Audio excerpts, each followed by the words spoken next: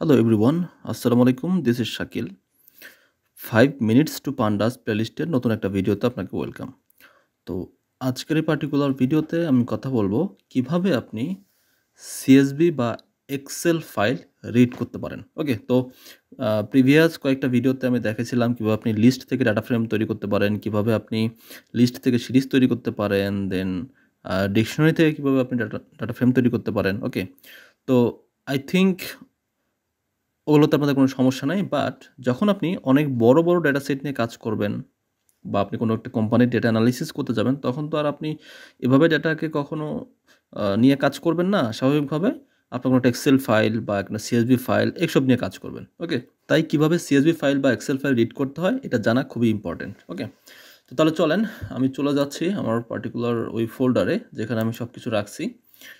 তো এই জায়গায় দেখেন আমার কিছু ডেটা সেট তৈরি করা আছে, যেমন ধরেন ডেটা 1। এখানে কিছু ব্যাপার আছে, কিছু ফাইল আছে এক্সেল এক্স এবং কিছু আছে সিএসভি। ওকে, তো আমি ডিফারেন্সটা বলতেছি। আপনি জাস্ট এখানে যদি প্রপার্টিসে যান তাহলে দেখতে পারবেন এর যে এক্সটেনশন, এই এক্সটেনশনটা হচ্ছে এক্সেল এসএক্স। ওকে, কীভাবে এক্সেল এসএক্স? এই যে এক্সেল এসএক্স। ওকে, তো এটা জাস্ট একটা বাইনারি ফাইল ফরম্যাট। সো এখন এই ফাইলটা আমি কীভাবে রিড করব? আমি যদি একটু ওপেন করি তাহলে দেখতে পাবো এখানে দুইটা শিট আছে, যেমন শিট 1, শিট 2, আরও অসংখ্য শিট থাকতে পারে, এতে করে কোনো সমস্যা নাই।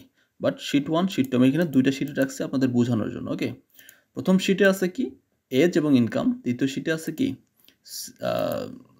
সিরিয়াল নাম্বার এবং মার্কস। ওকে, তো দেখি কিভাবে আমরা এক্সেল এসএক্স যে এক্সটেনশন এই ফাইলগুলো আসলে কীভাবে রিড করতে পারি।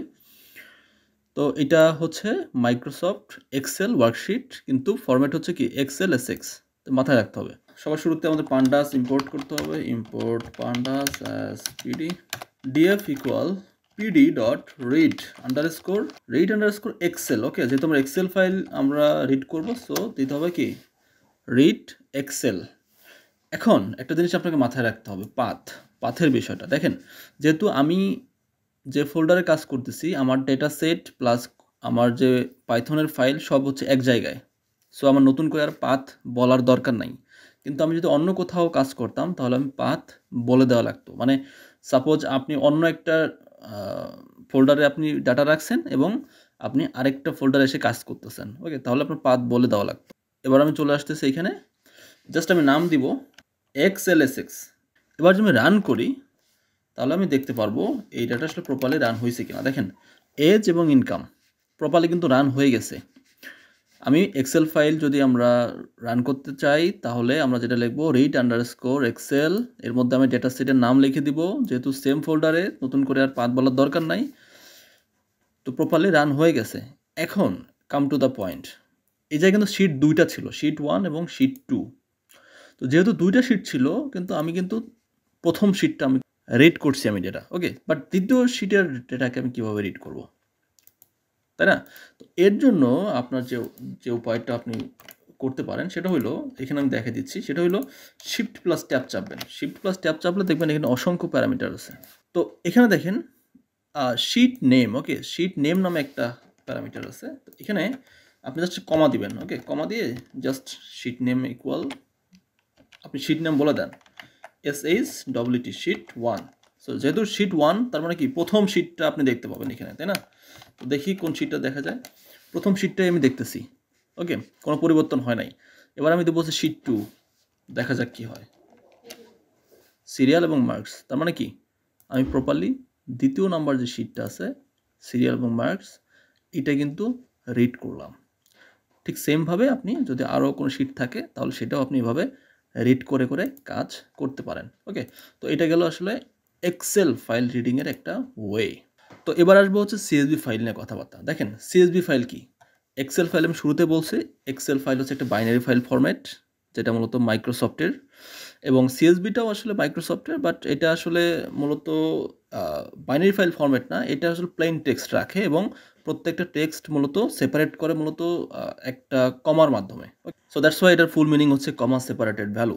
এক্সেল ফাইল থাকার পরেও বা এক্সেল ওয়ার্কবুক থাকার পরেও আসলে সিএসভির কেন দরকার হলো? দেখেন সিএসভি আসলে একটু সিম্পল এবং এখানে মেমোরি রিকোয়ারমেন্ট অনেক কম লাগে।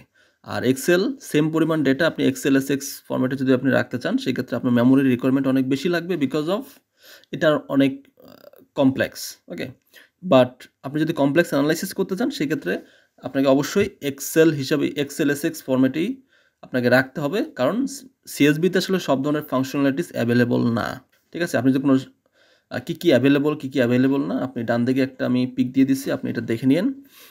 তো আমি যে মেমোরির বিষয়টা বললাম এই বিষয়টা আমি একটু হাতে কলমে আপনাকে দেখাই দিই, তাহলে হয়তোবা আপনি আরও ভালো বুঝতে পারবেন। চলে যাচ্ছি আমার এই ফোল্ডারে, দেখেন এই ডেটা এবং এই ডেটা দুইটাই কিন্তু সেম ডেটা ওয়ান ফোল্ডার। দেখেন এই জায়গাটাতে এজ এবং ইনকাম যে ডেটা আসলে আছে এর যে সাইজ এবং এর যে সাইজ, দেখেন দুইটা কিন্তু ডিফারেন্ট। একটা হচ্ছে 10 কেবি আর একটা হচ্ছে কি 1 কেবি। আপনাদের মনে হইতে পারে আচ্ছা এটা তো শিট 2 আছে, তো আমি শিট 2 ডিলিট করে দেই, তারপর দেখি কি আসে। আমি এটা ডিলিট করে দিলাম। হ্যাঁ, এখন কি দুইটাতে কিন্তু সেম ডেটা আছে, দুইটাতে সেম ডেটা আছে। তো এটা দুইটাই কি সেম ডেটা। তো সেম ডেটা থাকার পরেও দেখেন এটা হচ্ছে কি ওয়ার্কশিট আর এটা হচ্ছে কি কমা সেপারেটেড ভ্যালু মানে সিএসভি।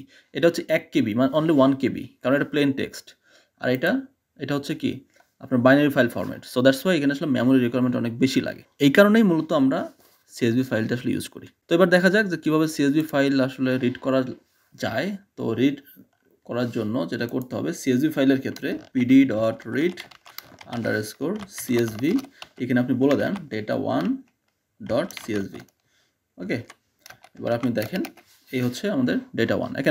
এখন দেখেন এটা কিন্তু মাঝখানে কিন্তু একটা সেমিক্লোন দেখতে পাচ্ছি আমি।